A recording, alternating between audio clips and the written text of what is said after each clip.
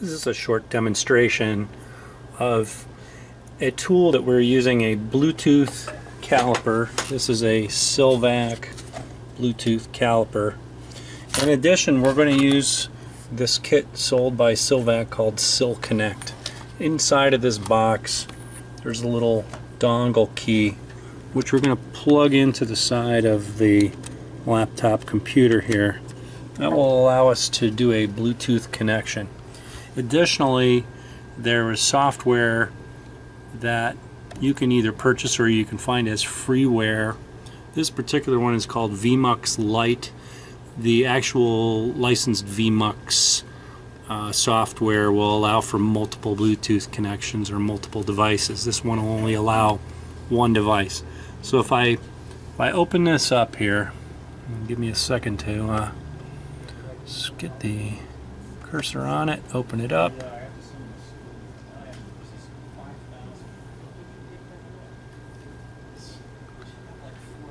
You'll see that this is just a simple little piece of software, assuming it opens up here. Sorry, we're having a little bit of a focus issue here at the moment. Get us back here. Okay, so this is the actual software here, and if I open up this little tab here that says settings, this opens up a lot more information here. So what you can see right now, this is listed as red, channel 1, etc. What we want to do is to scan for the Bluetooth connection. So first off, I'm going to come back down here to this device, and if I click the mode key here a couple of times, you'll see it's a set, unit, pre. BT is Bluetooth, and we're going to set it so that it's on, and then we click this little key here, and then the Bluetooth is active, and you can see up in the top corner here's a little Bluetooth symbol is active on the display. Now we come back up here to our software, which of course is coming a little bit out of focus. Zoom in here, and there's a little thing here that says Bluetooth scan, BT scan. So we're going to scan for it. Oh, look at that. It's already actually shown up in here. So you can see we're listed as green here. The first device is listed as green. So the Bluetooth is now active. So what we want to do next is to find our piece of software that we're going to run with this. So we have in here an Excel file which we're going to use in conjunction with this. And so what I did here was I clicked export, and then up here it says export in file. Let me come out just a little bit here. I know this is strobing a little because we're using a camera to do this, but you can see here I've listed a file in here that I call Silvac Test Caliper, and all I'm going to do is just say OK. You could browse for a file. So I say OK, and what it's going to do is it's going to open up the Excel file now that we're going to use in conjunction with this Bluetooth software. So let me get this so it's not strobing so bad again here.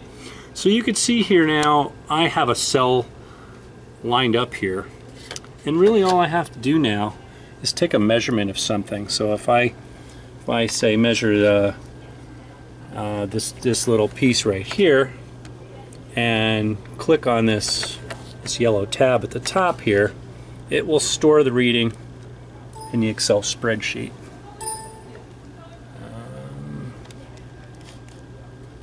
So of course it did not cooperate. Let's see if we can get this to work. The green screen behind there for you? Yeah, that didn't help.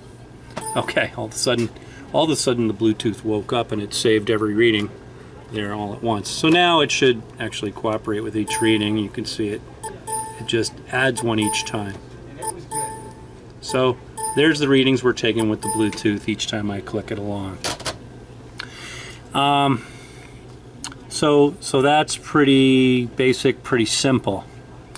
Now, aside from this little test that we had here, I have created another Excel file, which I will show to you momentarily. Okay, so we're back. I have loaded up another program, another Excel file here, which I call SPC Ball Bearings Rev 1. A simple Excel spreadsheet program. In this case, I have two tabs down here at the bottom, sheet 1, sheet 2. Sheet 1 I'm using as just entry from the Bluetooth caliper, just like we were doing before. Now in this case on sheet 2, I actually have a little SPC demo here. So what we have here in the left column is what we call the in-control data.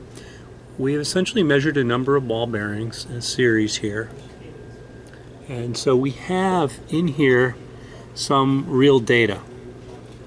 At the bottom here, we've calculated the mean of all of those, or the average of those parts that we measured, ball bearings. And then we have calculated standard deviation. So we are at 3 standard deviations from our mean, and so we have a standard deviation of 0.00176 there. And so what we have calculated is the difference from the mean of 3 standard deviations up and 3 standard deviations down, and we call those our upper control limit and our lower control limit. And we have taken the time here graphically to, I'm sorry, this is a little jittery for you here, graphically to show you those control limits as we plotted on this chart here. So we did nothing other than create a graph using Excel, and we plotted our control limits as those upper control limit and lower control limit, and there they are listed, and the mean.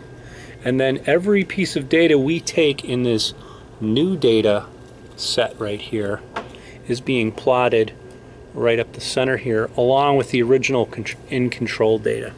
So the in-control data is series 1, and the subsequent new data is in red here on this chart. So as long as the data shows that it is within these control limits, we're saying that our process is in control. We don't see any trends going one way or the other. For instance, if you were starting to have a problem, you might trend upward and outside of your control limit, or down below your lower control limit. So that's basically it. It's fairly simple. It just uses this Bluetooth device, this Silk Connect Bluetooth dongle here. You could do it as a wired application where you wire your measurement tool to the USB port of the computer, and you could capture the data just like we did here and create your own little SPC, either using Excel, which is probably a little clunkier than a packaged piece of software, which would make this a lot easier for you because it could calculate the standard deviations and set your control limits a bit faster. But hey, for next to nothing, we've done this SPC demonstration here. I hope that works for you.